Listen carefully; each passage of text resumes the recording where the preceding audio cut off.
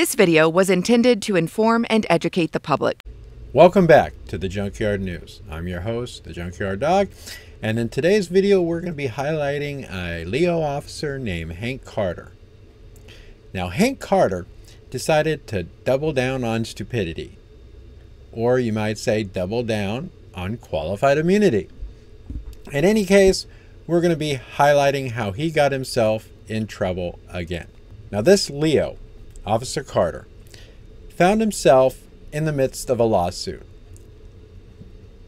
A suspect by the name of Mr. Smalls had accused him of excessive force using his department-issued flashlight as a weapon and striking Mr. Smalls in the face, breaking bones. This federal lawsuit filed by Rodney Smalls claimed former Deputy James Hank Carter III used excessive force that led to him losing consciousness during his arrest. Now, this happened after he led deputies on both a car and foot chase. Now, Carter did receive a reprimand related to the incident, but for abandoning his canine in a yard and driving infractions that took place during the car pursuit. Now, in the complaint, Smalls argues that Carter had beat him with his department-issued flashlight repeatedly when he caught up with him after the pursuit, which involved Smalls jumping out of a moving car and scaling fences and walls. Now, Carter denied using his flashlight in this way, but in a deposition stated that he had tackled him and did not give verbal commands prior to the confrontation. But a court ultimately gave the officer qualified immunity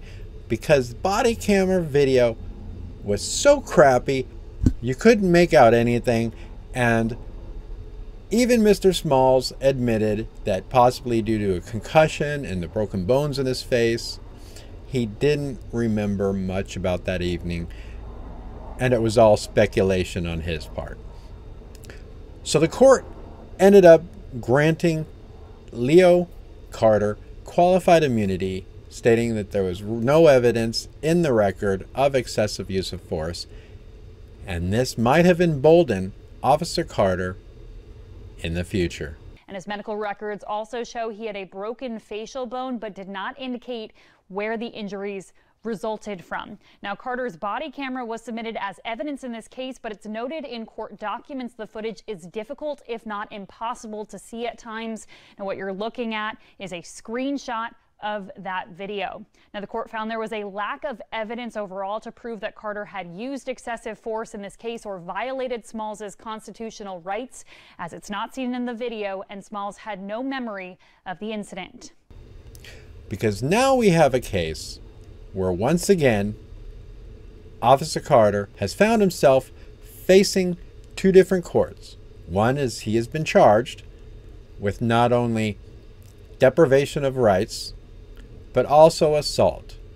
You see, at the time, this Leo, Hank Carter, found himself in a pursuit where an individual decided they did not want to pull over during a traffic stop and ended up leading officers on a short chase. Now the suspect, whose car got impaled on some wooden spikes inside what looks like a mobile home park, jumped out of the car and after a short pursuit tripped and fell, allowing Carter to catch up and find the suspect on the ground. Now once higher-ups looked at the body cam and saw the video, they had no choice to suspend him, and it didn't take long for them to fire him.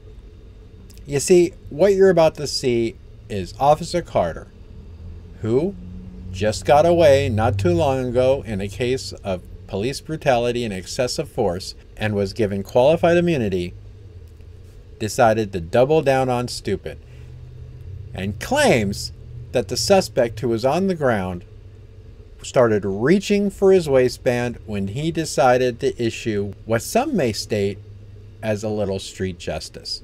Who knows? Maybe Mr. Carter thought himself the Punisher and decided to punish this individual for not pulling over right away and submitting to the whims of these officers, and decided to yell, "Quit reaching," even though you can see the guy's hands in front of him, and, you guessed it, decided to issue some street justice of his own. There was no hiding it, no denying it. Once the higher-ups saw the body cam video, they knew what was going to transpire, and they let him go. And now Carter is facing assault and deprivation of rights charges in court, as well, I'm sure, as a lawsuit in this new excessive force case. And I'll tell you, we're going to show you the body cam, and it's irrefutable. Anybody that watches this body cam video, there is no way at all that you can say it was justified. So I'm going to show you a news clip of the situation to give more context to what's about to transpire in the next sequence, where I will show you the body cam video. And I want to see your comments down below of this video, and let me know, do you think in any way possible Carter's actions were justified, or do you think he possibly thought himself the Punisher and he was going to dish out a little street punishment of his own? Comment your thoughts. Don't forget, like, share, subscribe. Here's a news clip, and then after that we're going to proceed directly to the new body cam video that was released. Thanks again for watching the Junkyard News. I hope you enjoy this footage, and we'll see you in the next video. And I reached out to both the attorneys for that deputy and Richard Duncan, the man who Carter was seen assaulting on video, leading to criminal charges. Now, Joseph Canarella, who represents Carter, responded to our request for comment, stating in part, quote, "Officers spend most of their days battling with career criminals who have complete disregard for our laws and despise the police. So if an officer doesn't have complaints filed against them while on the job, they are probably not doing their job." And Marvin Pendarvis, who represents Richard Duncan, said what happened to Mr. Duncan was not an isolated incident, and former Deputy Carter was a ticking time bomb who should not have been on the streets. It speaks to the hiring and training practices of the sheriff's office and proves why a further, more thorough investigation is necessary.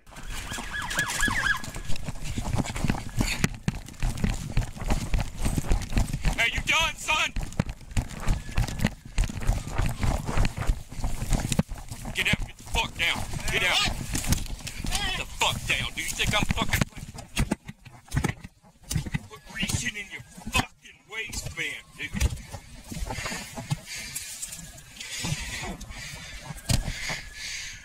Quit reaching in your waistband. You think I'm messing with you? You got a gun? You got a gun? You don't know? No. I got him. I'm back here.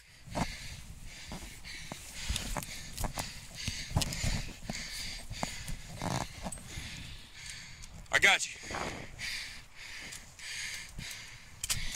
It's your boy.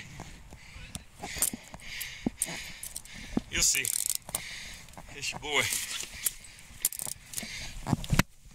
Get up. Oh, he's hot. You broke me on my feet. Because you're reaching in your fucking waistband, that's why. Hey, I put on my fucking pants. I don't give a shit what you reaching for, dude.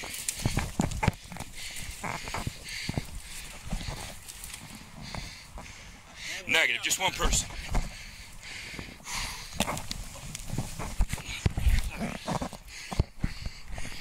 I think you slick.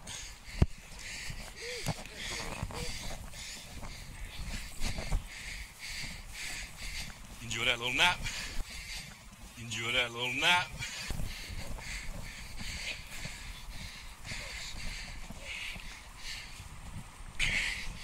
Right here. Why are you bucking in my face, man? Because you reached in your fucking waistband. Man, I ain't playing with no damn gun, boy. Man, you know me personally. Yeah. No, look at me. Yeah. You know me personally. You know I don't play with no gun. I don't give a fuck. You think I'm supposed to, just wait? I put my pants. Wait?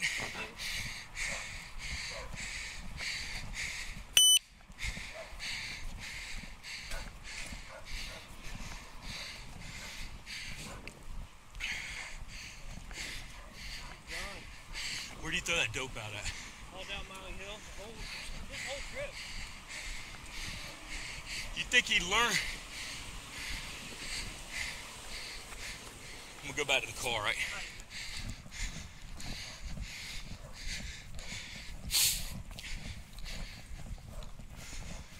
I'm gonna go back to the car.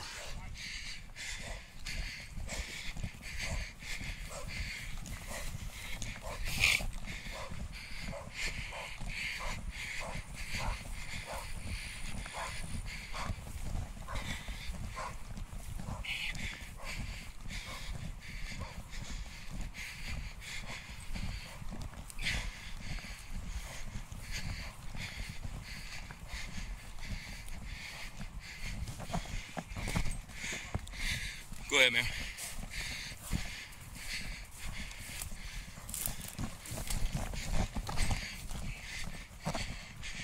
Yeah, I'll get you an address. Just a second, dispatch.